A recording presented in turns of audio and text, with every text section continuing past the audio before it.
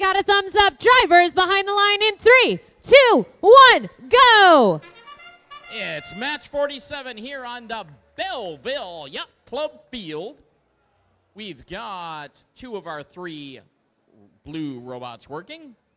We have 1 red robot moving, that's Goon Squad. Chargers are up and engaged on the blue station as we move into the tele-operated period with a score of blue 18, red 12. Goon Squad has a cube. They score and shoot back across the field to try to pick up some of those free game pieces in the middle of the field. 84-23, that's Next Express. Also helping out on the Red Alliance. They got a cone. Let's see what they can do with it. They are up and over the charge station. And I'm sure they're going to score. Nope, scoring at the medium level. Meanwhile, over in the Blue Alliance, 65-38, that is LinkBots. Has a cube. Let's see where they can score this one. Meanwhile, 82-97, Y-High Robo-Wolves shoots and scores in the low slot.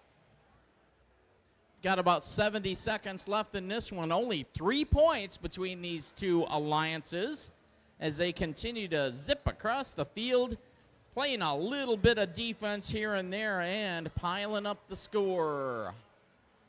We've got 1 link over on the red side. Don't have any on the blue side yet. Make it 1 on the blue side as we get closer to our end game period.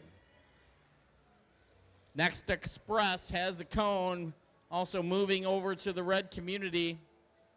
See where they can score this one as the Goon Squad scores and they're back for more. The whistle means we're end game. Only 5 points between these 2 alliances. This is going to be a close match. It may all turn out to how these teams can balance it out. We've got 2 blue robots up. Are they going to get 3 over here on the blue side? We will see. Goon Squad is up, not engaged yet. Next Express up. Looks like we have 2 blue robots engaged. All 3 red. With a score of 75-50, Blue Alliance taking home 3 ranking points.